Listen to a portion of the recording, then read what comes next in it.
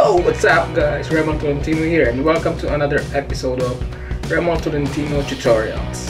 So ngayon ang ituturo ko sa inyo ay kung paano mag-alis ng background using the pen tool. Dun sa nakaraan nating video ay tinuro ko sa inyo kung paano alisin yung background gamit yung eraser tool sa Photoshop. Pero kasi nag-work lang siya doon sa mga solid background, one color na background. Pero pag yung background niya is hindi solid color, mahirap siya gamitin. Kaya tuturo ko ngayon kung paano gamitin ang pen tool. Pero bago yan, i-roll muna natin ang intro.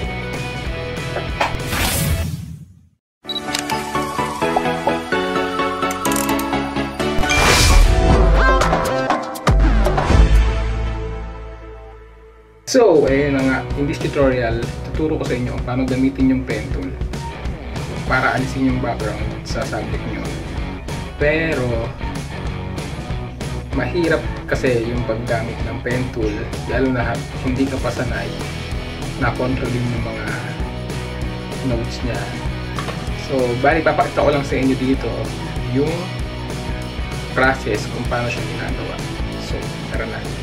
Punta na tayo sa editor ko. Let's go! So, welcome sa editor ko.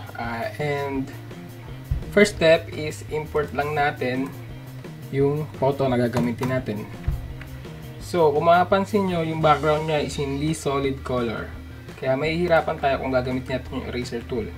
Ito, tingnan nyo to. So, di ba may natitirang specks dun sa mga gilid ng picture and de-deform and nasisira yung mismong picture ng subject natin. So, balik lang muna tayo. Open ko ulit. So, yan. Dito papasok ang paggamit ng pen tool. So, guys, yung pen tool kasi medyo advanced na siya kasi mahirap siyang kontrolin. Meron siya mga points. Kung mapapansin nyo, para siyang wire na mayroong back sa gilid. Kaya kailangan ng medyo advanced na skill kung paano kontrolin itong pen tool. So, delete natin. Delete path. So, select nyo lang yung pen tool dito sa taas ng text, pen tool, or press nyo yung P sa keyboard nyo. And then, select path. Meron kasing shape, path, and pixels. Para sa pagre-remove ng background, isi-select natin yung path. So, ayan. And then, select layer. I-select layer. Zoom lang tayo dito sa mismong picture. Kasi, kailangan nating baatin itong subject natin para maalis natin siya sa background. So, dito sa video na to, pakita ko sa inyo yung process. Hindi ko muna ituturo kung paano kontrolin yung pen tool kasi medyo matatagalan tayo. So, eto na. Babaatin natin yung mismong subject natin.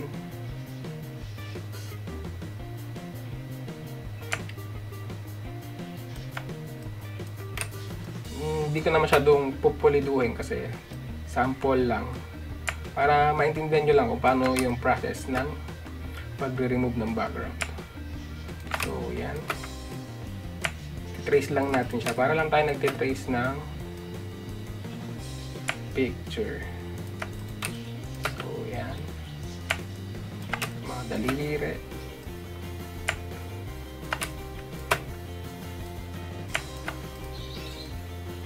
Trace.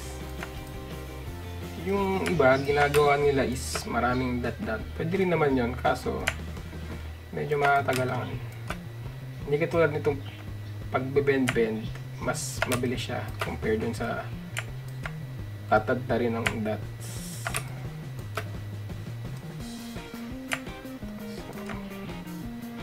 Yung fork, trace din natin.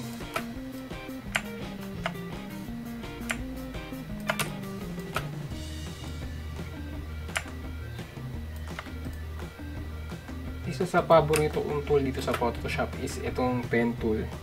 Kasi siya rin yung ginagamit ko pag nagkagawa ko ng mga illustration, mga pixels. Kung mapapansin nyo yung mga parang animated na picture ng tao, pag nagbe-pixel, pen tool din yung ginagamit. So yan, trace lang natin.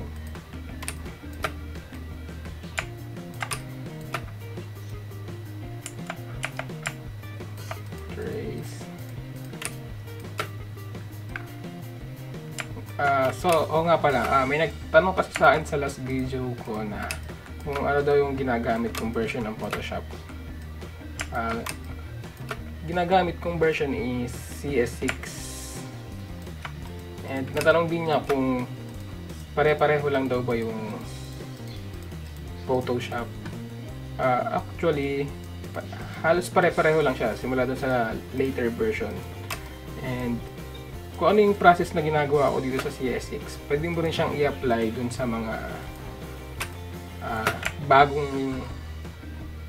bagong version and dun sa mga lumang version. So yan, na-trace na natin yung mismong subject natin. Makikita nyo yung path is nandun na sa mismong outline ng subject natin. So right click, make selection,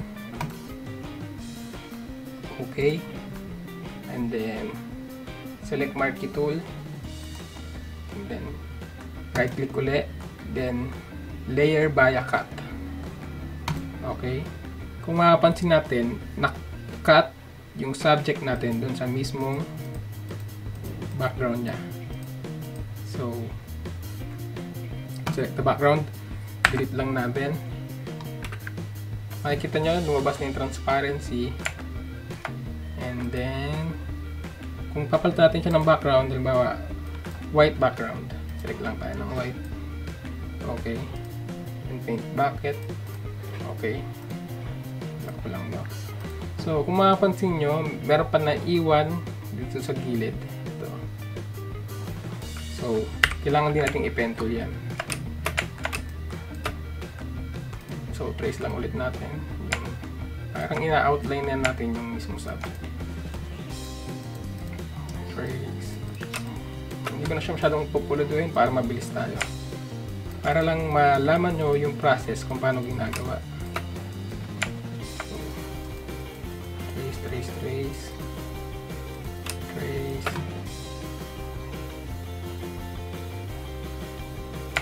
Trace. Okay. Right click ulit. Make selection. Okay. Select marquee tool. Layer by a cut. Then delete natin itong layer. Okay, dito naman sa bandang ligili. Okay, pen tool ulit. Press P or select the pen. Trace lang ulit natin. Trace.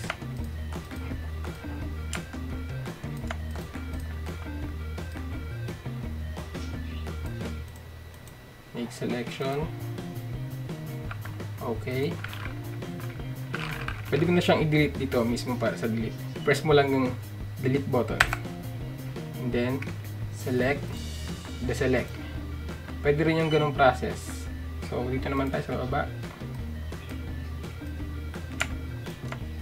Trace. Make selection. Okay. And press delete. And then, select, deselect or Control D. So, ayan, naalis na natin sa background yung mismong subject natin.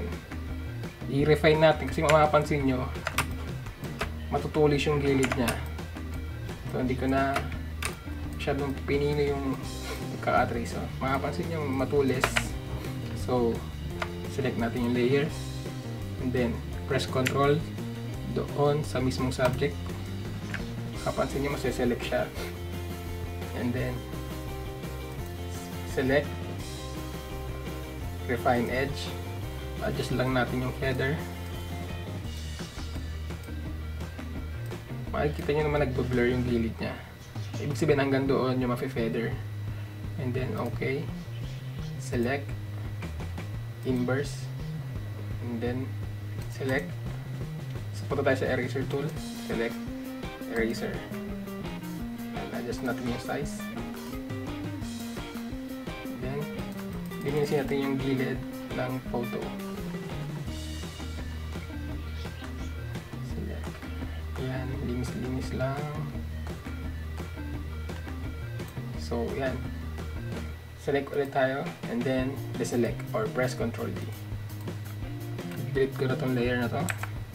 Halimbawa, mag-insert naman tayo ng photo na gusto natin gawing background. Hanap tayo.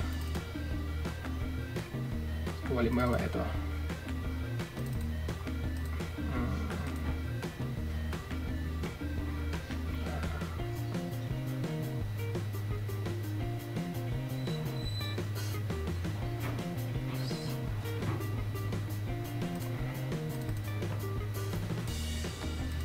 Yung background.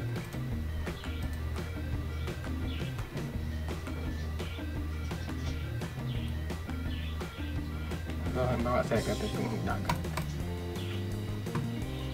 Then, drag lang natin siya ulit dito.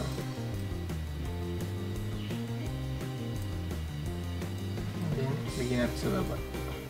So, ayan. Weird, diba? Nag-Starbucks sa dagat. So, adjust lang natin tong brightness para pumantay yung subject natin. Pero sa mga susunod na video ay tuturo sa inyo kung paano papantayin yung subject sa mismong background, yung color, and yung mga shadows. So, bali ngayon, alis na natin yung subject sa mismong background. Save na lang natin, file, save as JPEG. Save. Press OK. So, dito nagkatapos yung lesson. Let's go!